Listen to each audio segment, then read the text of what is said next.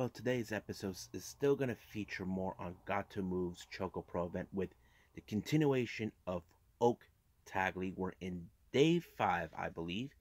And also we got reviews from previous events by two more Yoshi promotions, which is Tokyo Joshi Pro and, of course, Ice Ribbon. So, let's get started with another episode of Deleted Wrestle Zone.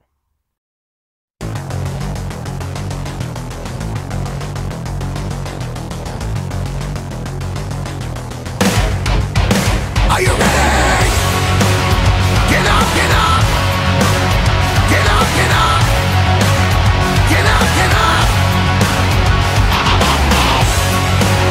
Get up, get up. Get up, get up.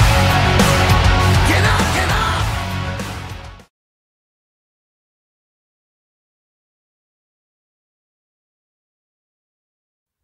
Welcome everybody to Deleted Wrestle Zone, all things that is pro wrestling with AEW, NXT, New Japan Pro Wrestling, Impact Wrestling, the National Wrestling Alliance, various promotions, wrestlers, matches, and championships.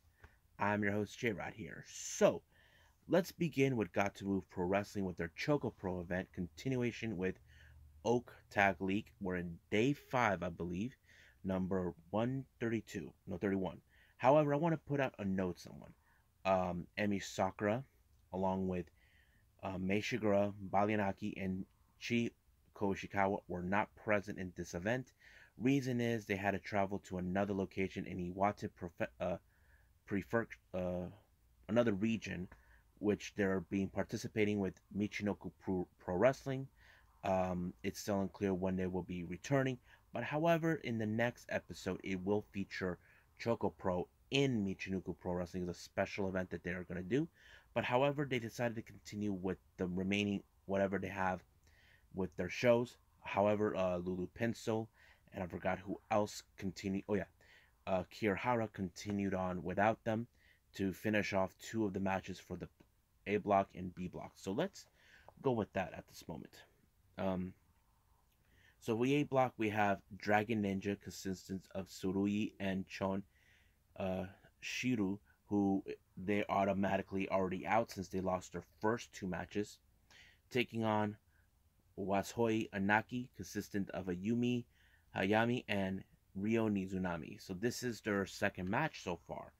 Match was pretty fun.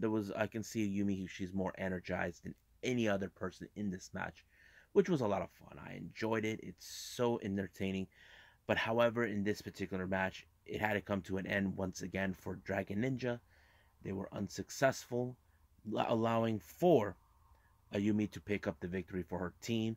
So basically, they get their first 2 points. They currently have, well, I'll do the point system a little later, but we'll continue more. Now we got Block B. We got Melt Brain Dancing, which consisted of Chango and Psycho taking on M. Sayaka, consisting of Sayaka and Minoru Fujita. This was also one of those matches where you can tell that Melt Brain Dancing could most likely be the one team that could be facing winning the entire league or possibly dethroning the Best Bros. It all depends how this has gone on, because I know that these 2 guys have faced the Best Bros in the past, but the match was great. You wouldn't expect them to be the one team that could be a threat to obtain the Asian Dream Tag Team titles. So they won their match while they pinned Sayaka. Now let's see how the point system going. Let's go with the A block. Best Bros, they currently have 1 win and 2 draws, no losses. So that is total points of 4. Trophy Wild, because they have 1 win and 1 draw, so that's total points of 3. Dragon Ninja, no wins, no draws, 3 losses, they got 0. Wasoi Anaki only have 1 win, 1 draw, with the total points of 3. So basically, Best Bros are currently in the lead in the A block, but however, let's see how things are going with the B block. Melt Brain Dancing, 2 wins, 1 loss, 1 draw, and no losses. So they got the total of 5 points. White Kanochi, they only have 1 draw and 2 losses. They only got 1 point, but however, these guys already lost their first 2 matches, so they're already out. Egg Tarts, they only have 1 win and 1 loss with a total points of 2. Misayaka have 1 win and 1 loss, so the total points of 2. So basically, it's too early to tell, but I can see that maybe as a possibility we may see in the finals Best Bros taking on Melt Brain Dancing. So anything could happen. So we just gotta wait and see. We're just gonna wait for the Best Bros to return to participate more on OOAK. So we'll see where they're gonna go. So hopefully Best Bros continue all the way to their block, or somehow they'll lose. But we'll see where they're gonna go. So right now, let's move on with Tokyo Joshi Pro Wrestling.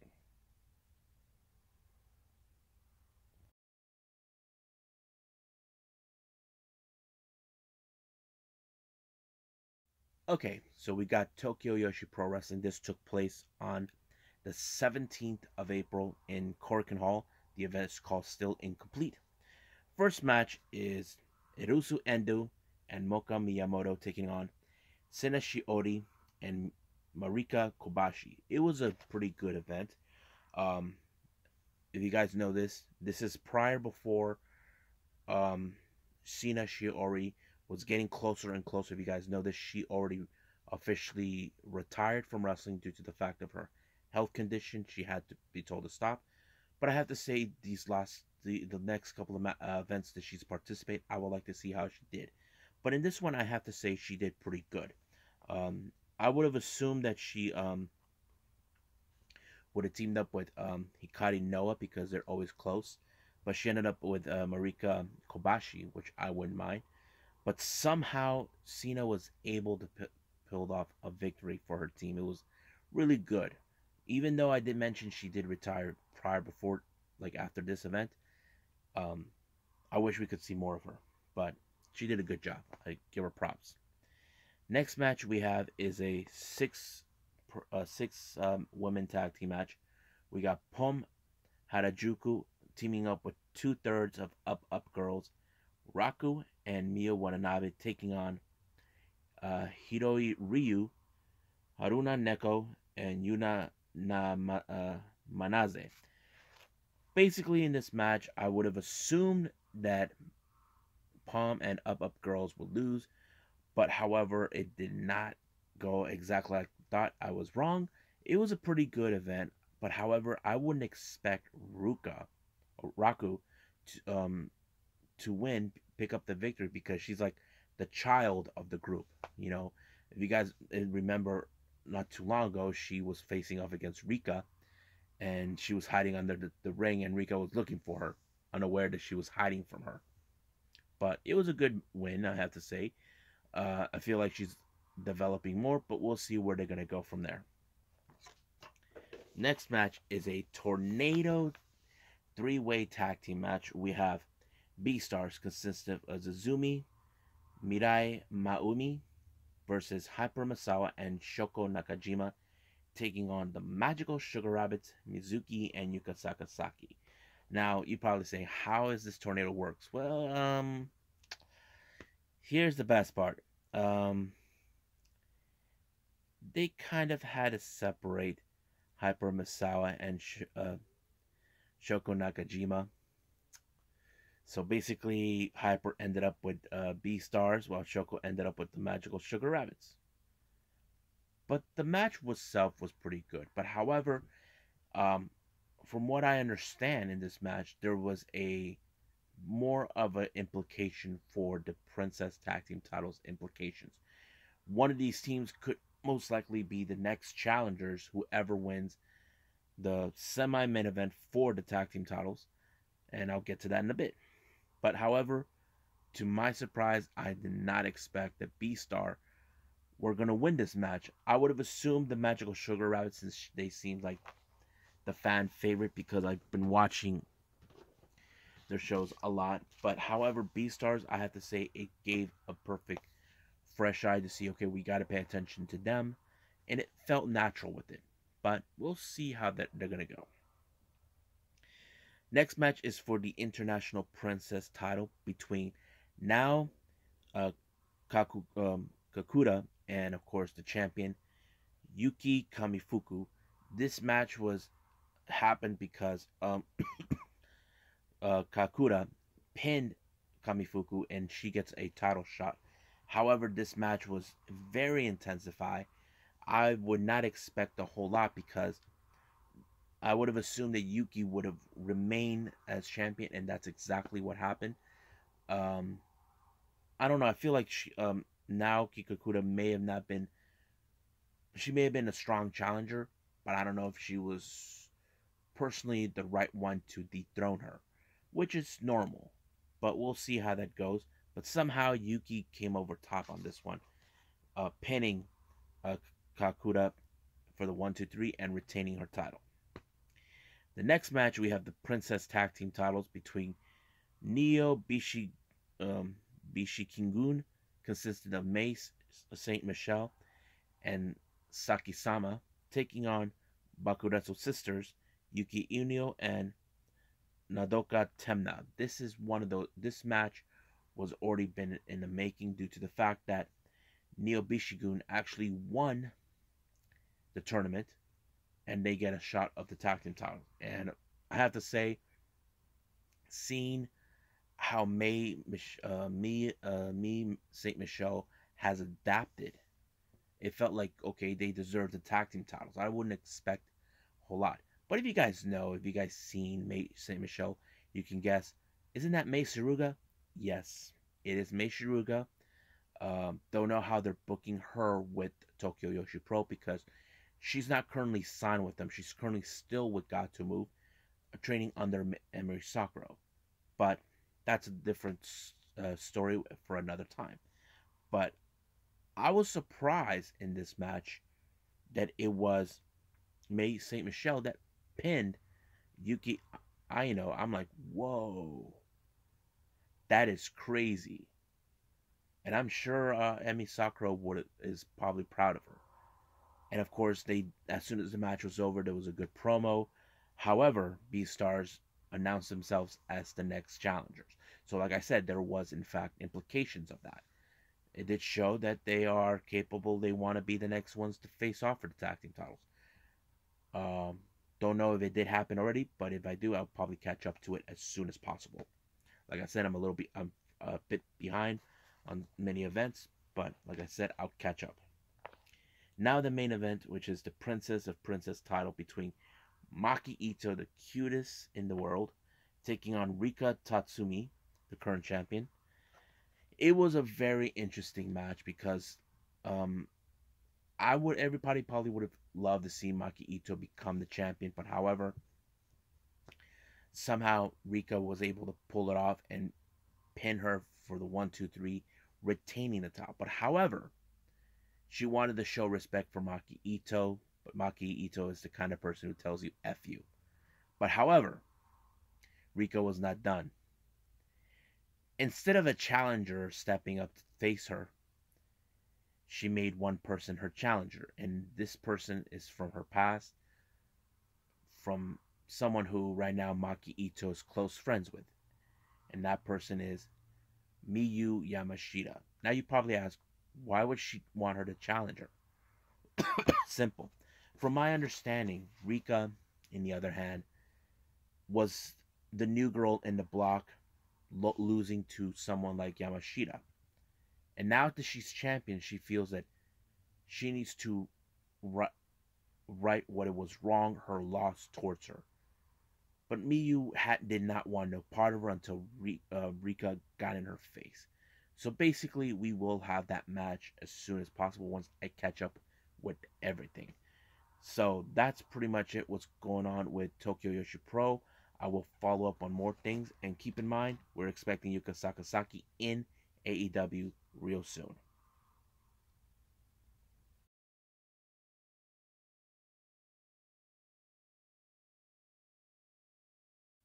Okay, so the last thing I'm going to review is Ice Ribbon.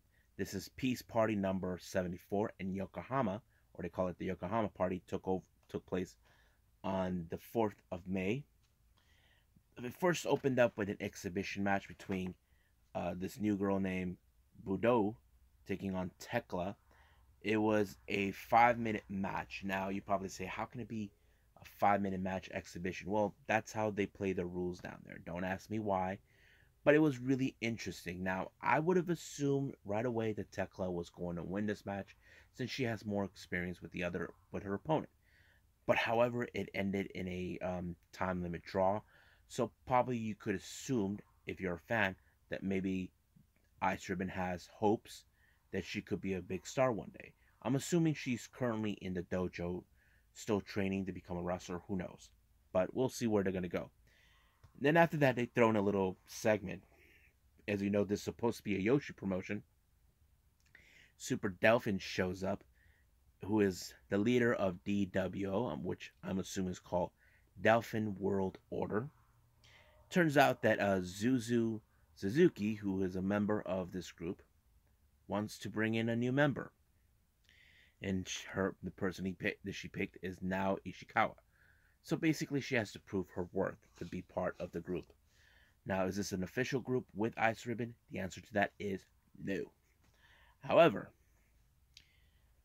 she was scheduled to be in a match against Momoko Kogo.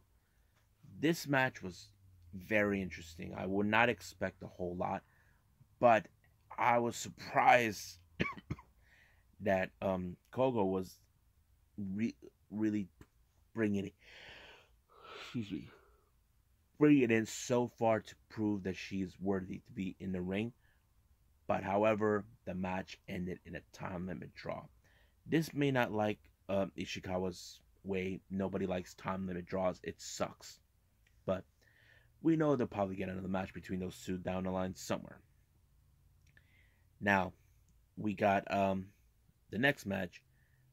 Bani Oikawa taking on Tae Homna, who is a member of DWO and, of course, Joint Army. It's a really interesting match. Now, I was like really impressed with Tae Homna, how she has developed. She has a bit of the grappling style and, of course, a bit of the submission, and I enjoyed that. It was pretty good that she used that and it works. However, it did help her to win her match against Bani, and it was like, wow, pretty impressed. No wonder she was recruited for both factions, but it was good. I enjoyed it. The next match is a 6-woman tag team match. We got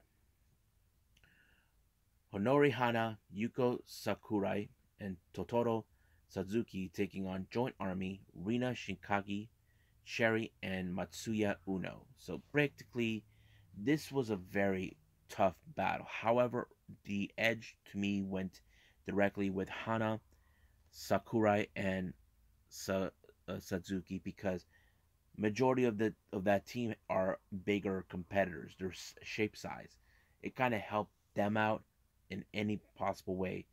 But however, Joint Army actually lost big time in this matter, so you wouldn't expect a whole lot, but it did. So basically, the ones with the bigger individuals had the upper hand, and that's exactly what happened.